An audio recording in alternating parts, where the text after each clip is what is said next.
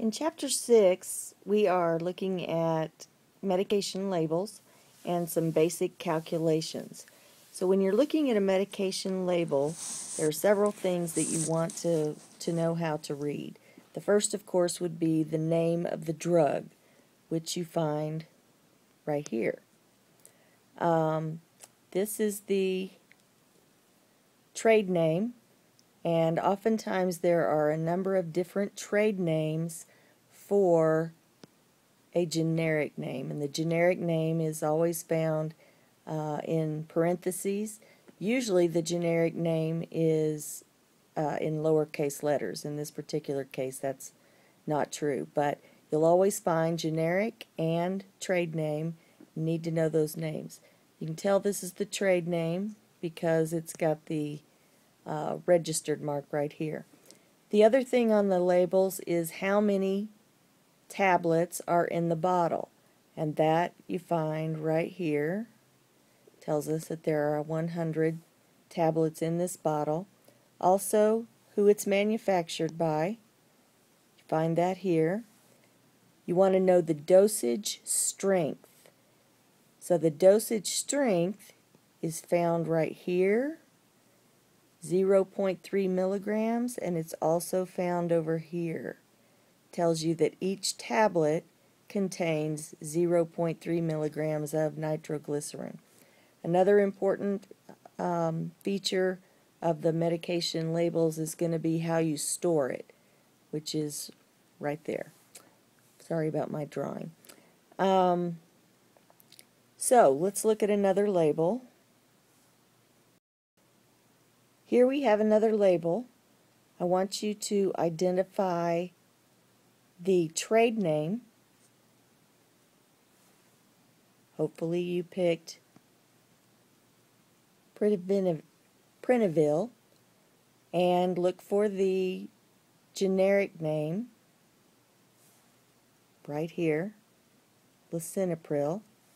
You can see that it's in the parentheses. Now look for how many tablets are in this particular container. Going to be 100 tablets.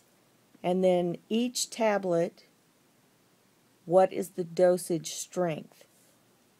That's found right here, 5 milligrams. So your storage information is right here, and it's distributed by Merck. So let's just look at a problem right here real quick. If you've got 5 milligrams in each tablet and you want to give a dosage of 10 milligrams,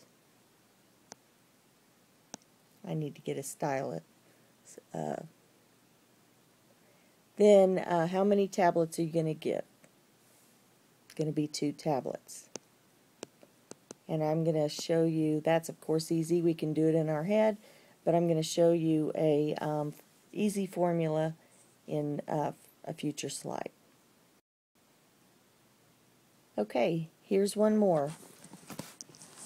Find the generic name for this drug.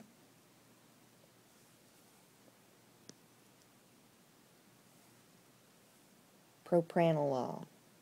Whoa, that's not supposed to be happening. Okay, propranolol. Hopefully you found that.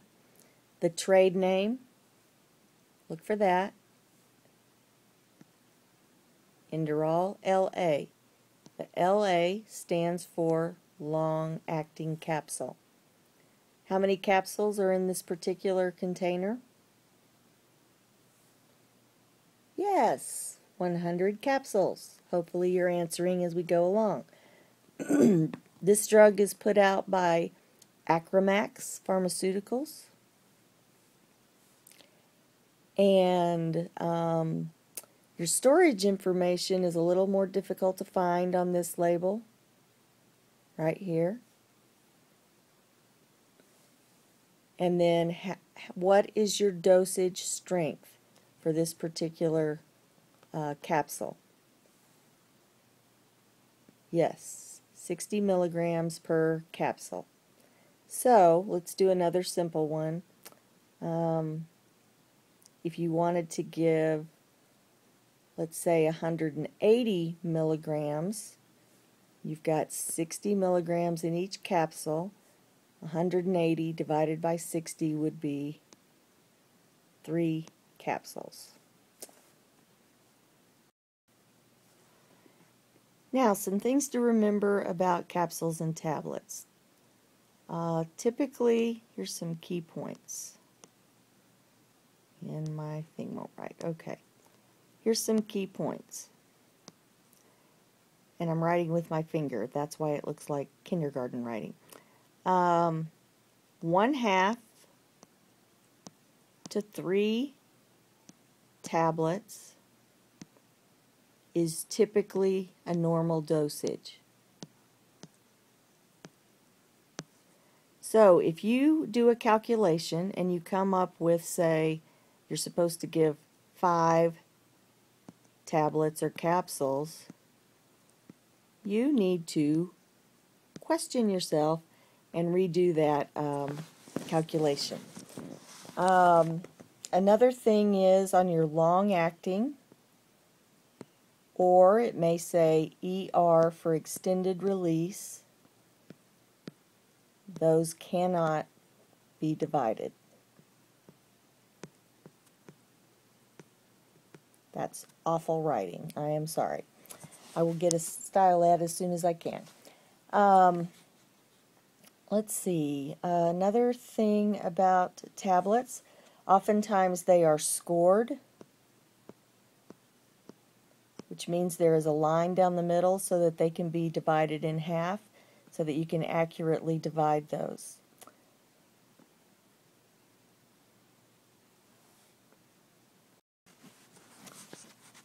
And on all meds, you need to check the expiration date.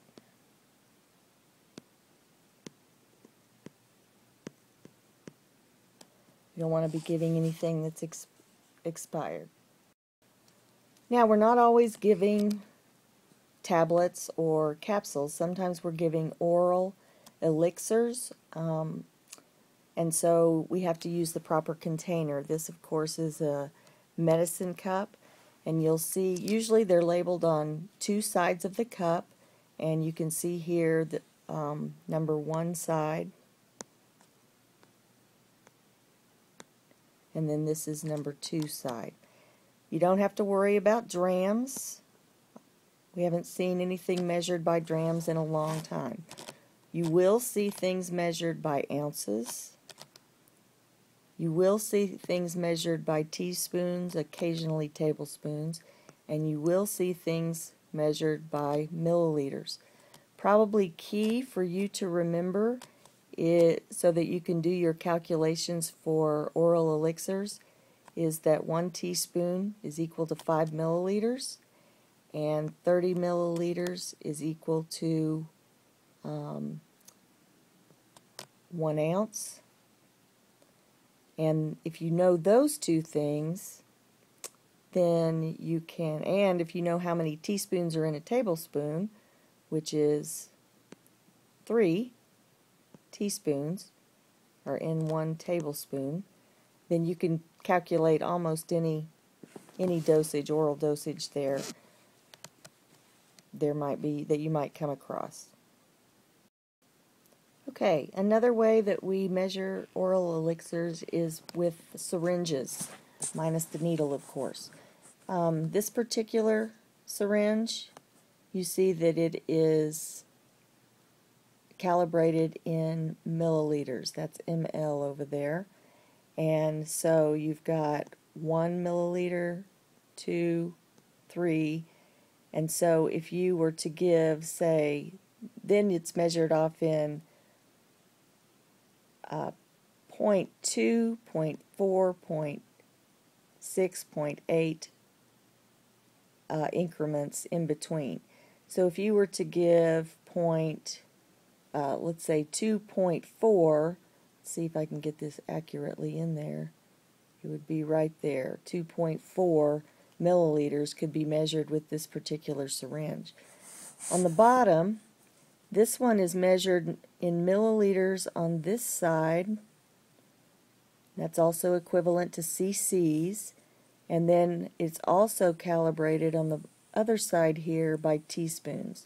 So you could use that interchangeably as well. Of course, if it's 1 teaspoon, we know that you could use this one and just deliver 5 milliliters. Alright, we're going to learn how to do a simple equation or calculation from this label that you see here in the corner. What we have is Librium. There's 100 capsules in this container, and each capsule is 25 milligrams. So your order is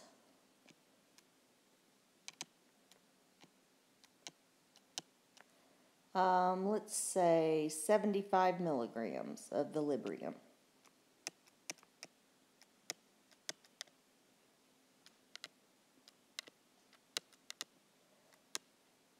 And you would also need to know how often, but we're just going to start with that since I have limited space here.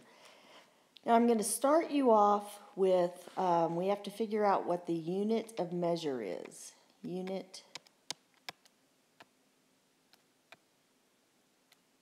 of measure.